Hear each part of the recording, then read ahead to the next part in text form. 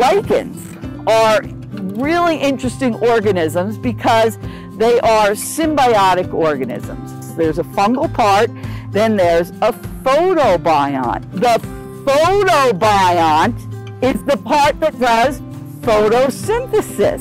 That provides the food. It makes food from the sunlight.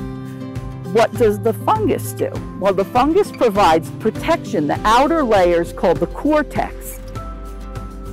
So if the tree is really, really covered with lots and lots of leaves and super, super healthy, there's probably not enough light coming through for these lichens to do their photosynthesis.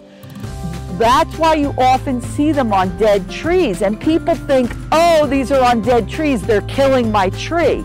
That's not what it is. It's your tree is unhealthy, doesn't have a lot of leaves, leaves it open for these lichens to grow because there's light coming through.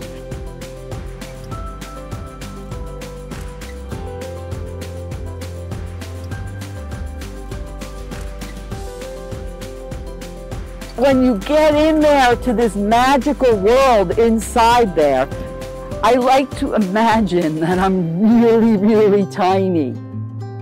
Yeah, I get lost in them sometimes. I'll just be staring at these little bits in there.